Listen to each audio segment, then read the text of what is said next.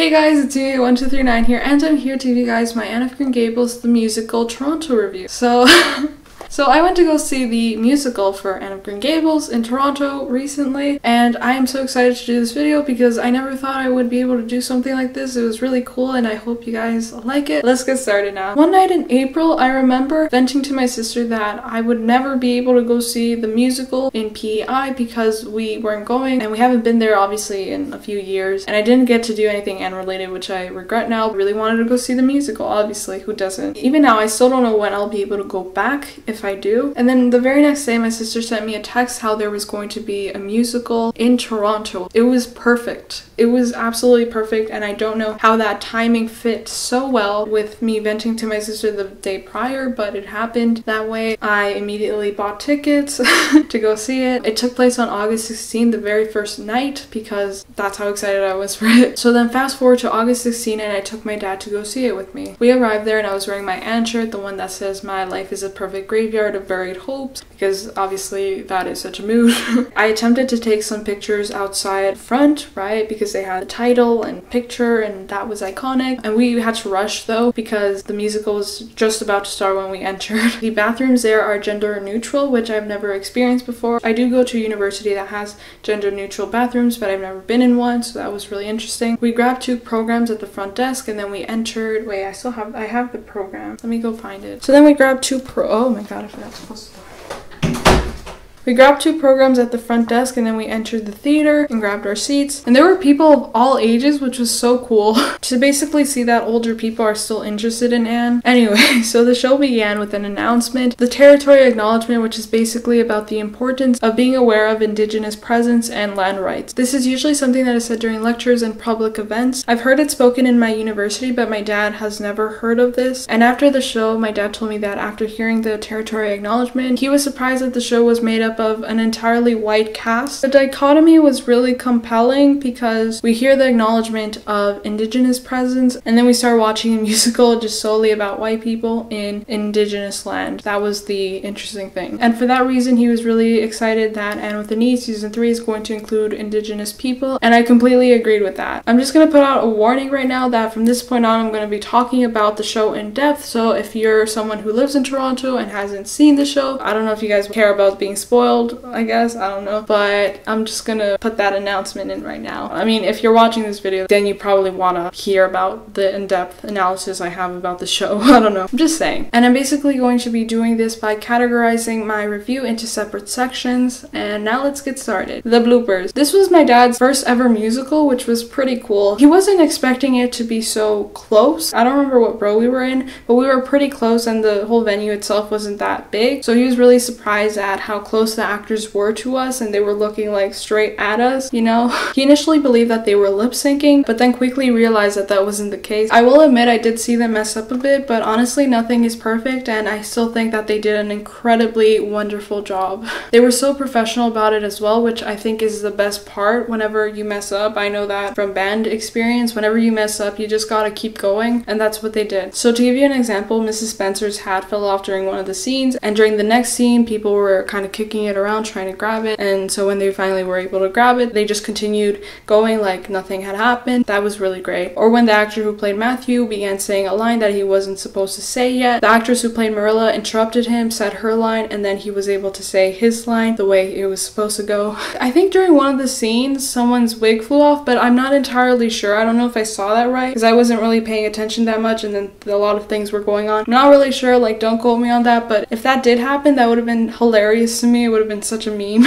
My dad also noticed that towards the end of the show, the actor who played Mr. Phillips's mic fell off, and so his voice wasn't projecting as loudly as he could have, but I honestly did not notice that, and I thought the show still went on beautifully. The next thing I'm going to talk about is the gossipers. Okay, so as we all know, Rachel is the biggest gossip in Avonlea, and this musical shows that so well. I really enjoyed the actress's performance as Rachel. I thought she was a perfect fit. She made me laugh so much. We had a moment with Anna after Anna apologizes for calling her really mean things after she called her mean things, which whatever. Anne was like, you know, she was so extra about her apology, you know how it is, right? Rachel felt so like moved by Anne's performance that she like got down on her knees right next to Anne and started crying with her, like bawling her eyes out, and it was so funny. That part was hilarious. It was probably one of my favorite parts of the entire show.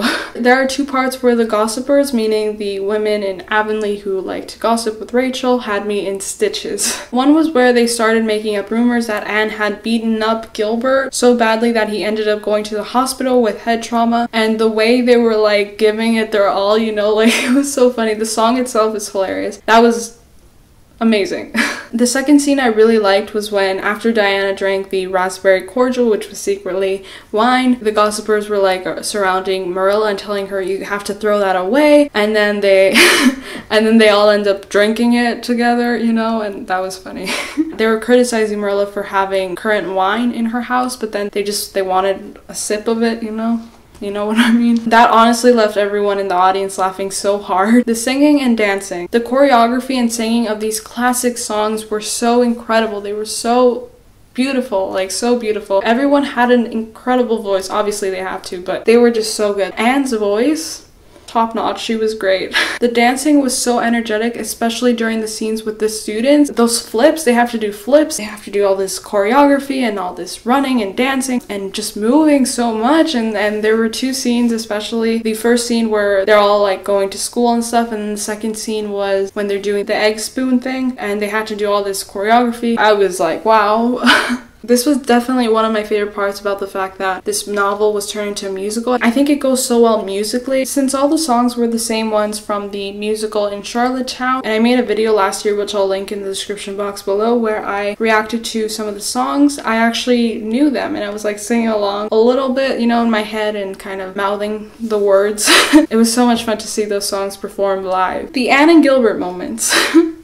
I always feel picky when it comes to Gilbert because I think Jonathan played him so well in the 80s version, as well as Lucas. They both fit the description so well, but they both have very different ways of playing him. Regardless, I still feel very picky about who plays Gilbert. They both have the curly hair that Gilbert is supposed to have, while this actor in the musical did not, but regardless, I think this actor did a phenomenal job playing Gilbert. Gilbert putting a frog inside of Anne's dress was the height of teasing and banter to me. Like, I was shook. 2017 Gilbert would not have done that. You know, that was playful Gilbert, which I think the 1980s version of Gilbert would have done. I did feel kind of weird how they included the "what are those" reference in the Slate scene when Gilbert is like, he's pointing to Anne's hair and saying, "What are those?" I know it's supposed to appeal to this generation because there were a lot of kids there, but I felt like it took me out of the musical. I don't know, like it kind of felt weird to me. I guess I'm too old now to understand that joke. I didn't really like that part, but I get it. However, I did like the scene where Gilbert first notices Anne. That was so cute. Anne and Diana are walking together to school, and then he kind of is like walking, and then he kind of turns and sees her, and he's like, who's that, you know? That was so cute. You know, because you already know that they're gonna get together, but then seeing that scene is like, that was him falling in love. Love at first sight. It was so cute. My Sherbert heart literally fluttered. It was so great. The Wondering song is one of my favorites from this musical because it's sung by Gilbert about Anne, and he's wondering things about her. He just met her, so he doesn't know that much about her, and he already messed up by calling her carrots and pulling her hair, so he has so many questions about her, and he wants to, you know, be with her. After Josie wrote Anne without an E, he ended up writing the E after singing the song, and that was so cute. And also, one of the very last scenes is where Anne tries to give Gilbert her scholarship to Queen's Academy. Then they finally become friends, and Gilbert kisses her on the cheek, and that was so cute. I'm gonna be saying that a lot. It was really cute, even though obviously the slow burn was thrown completely out of the window, but I still really liked it. It wrapped it up very well because obviously the musical only covers the first book, so I understand. My Sherbert heart still screamed OTP goals.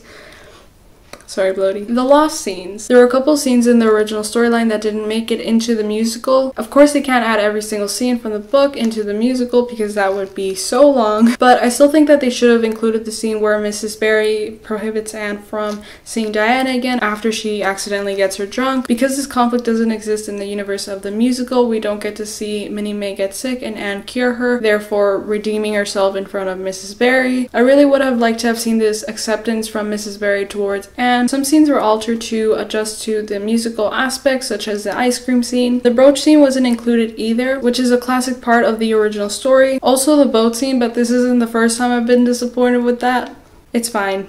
The emotional parts. There's obviously a lot of sentimentalism when it comes to this story, mostly from Anne, but the scenes that were most memorable to me when it came to vulnerable scenes actually come from the performances of both Anne and Marilla. I really do applaud these actresses for portraying these characters so well, especially during their crying scenes. When Matthew dies, Marilla has to do this solo and she actually tears up. Like, I could see, like, because I was so close to the stage, I guess. Like, I wasn't that close, but I was pretty close enough to see that the actress who portrayed Marilla was actually crying, and it was so emotional and so heartbreaking to see. Also, when the actress who plays Anne cries, that was incredible. Like, I don't know how they are able to cry on command, but I guess that's something that you learn with training. It still mesmerizes me. Matthew's death almost came as a surprise to me. I know that's weird because I should expect this by now. Matthew's gonna die. I'm still not over that. But the fact is that when Anne gets the scholarship to go to Queen's Academy, I thought that was going to be it because I thought they're gonna end it really happily and all these kids are not gonna have to see Matthew die. But then they just hit us with that scene and that was so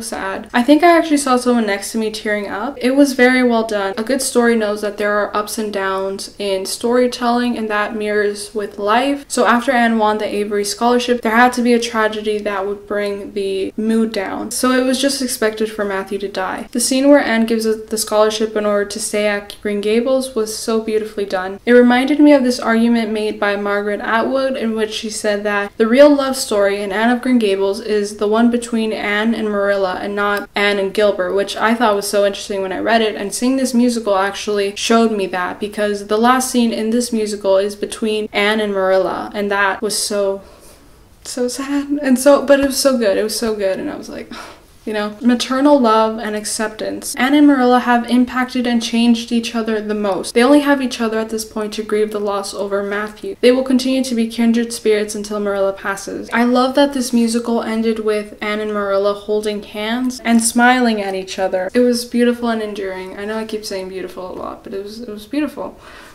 So the moral lesson I learned while watching this musical: after the musical ended, my dad and I drove through downtown to go get some dinner because we were hungry. As we were driving, my dad commented how Anne kind of reminds him of Lily Singh. I know I have to mention my queen because she's my biggest inspiration, obviously. I've learned so many life lessons from her, so here is one of them. What reminded my dad of Lily from this musical and story overall of Anne is of Anne's journey of rejection and hate to love and acceptance by her community. Something that Lily taught me is that hate is inevitable, so the only thing you can really do is continue to be yourself, and eventually everyone will have to accept you for the way you are. Anne is the perfect example of this. She embodies this so well, not only in this play but in every single adaptation of the story. That was such a strong reminder of why I adore Anne so much. She received so much judgment from everyone at the very beginning until people start to see that she's not all that bad. Like, she might be quirky and she might be outspoken and loud and talkative, but at the end of the day, she's just a child and she's learning and she's growing up and she's maturing and she is very smart and kind and genuine. It is only when her hair grows back from it being dyed by her to green because she wasn't accepting of her red hair that people actually start to genuinely accept her. Not for the green dye, obviously, but that's the part of the story where you see more people like Josie accept Anne. So basically in this musical, Josie begins to accept Anne after she genuinely wants to help her out. At the Christmas concert, Josie forgets her line. Anne steps in and helps her out, and that made her realize how Anne is not bad at all. She was very prejudiced towards Anne at the very beginning and she didn't like her, and now she does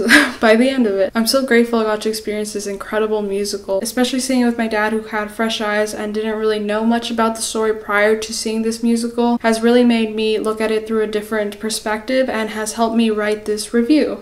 If you live in or around Toronto, you should definitely check out this musical. The musical runs from August 16th to October 6th at the Lower Ossington Theatre in Toronto, obviously. And that's all I wanted to say for today. I hope you guys really enjoyed this video. I'll be doing more and content until the season 3 premiere comes and stuff, and I'm excited about that. And yeah, I hope you guys enjoyed this video. Like this video if you guys enjoyed it. Subscribe to my channel if you guys want. Turn on the post notification bell if you guys want to be updated on when I post, and comment down below if you you guys have seen this musical. What do you think of it? If you want to go see it, I hope you get to see it. Follow me on all my social media accounts. They should be appearing on screen right now. Knock on wood for Selma. I forgot about that. Knock on wood for Selma, and I'll see you guys soon. Bye. Mwah. Hey guys, it's me, 1239 here, and I'm here to you guys my Anne of Green Gables, the musical in Toronto review. And after the show, my dad told me that when he... and the fact that... and...